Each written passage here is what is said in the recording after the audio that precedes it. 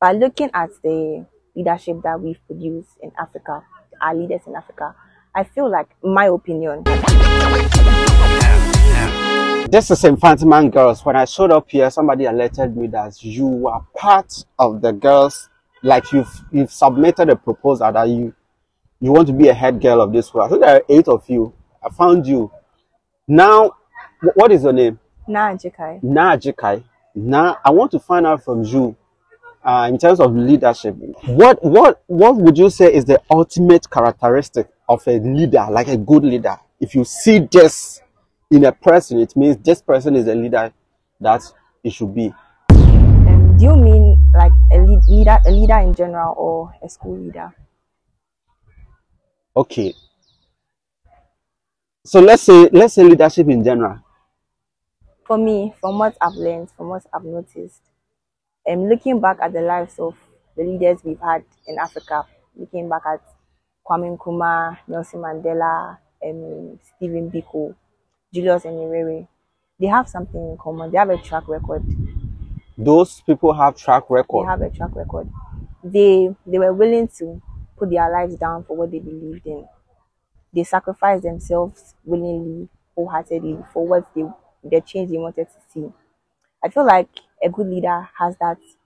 As a good leader, is someone who has built that capacity to die, capacity to sacrifice himself or herself for what they believe in. Sir, when somebody this is when a person builds the capacity to die, that's what you consider as. Why is it like that? Because looking at leadership, there are so many. When you get to the top, when you get to that position, there are so many temptations, so many things that try to derail you from your course. But then, and anything can lead you to like fall. Sometimes you want to go right, and they say go left. Yeah. Sometimes you want to go left, and the people around you say go right. But a good leader, a leader who has built the capacity to die, has his mind made up, has her mind made up, and isn't easily moved by these things. So it will be extremely difficult or practically impossible. So death do us apart. So death do us apart, yes. To get somebody who has built the capacity to die to do the wrong thing, to move away from his cause. And usually it's a good cause. So, but looking at the leadership that we've produced in Africa, our leaders in Africa, I feel like, in my opinion, I feel like they've not built the capacity to die. They don't realize that what we enjoy as Africans is what our forefathers practically shed. They shed their blood for, they sacrificed for us, and they've not realized, they don't notice that they have to make that same sacrifice for posterity.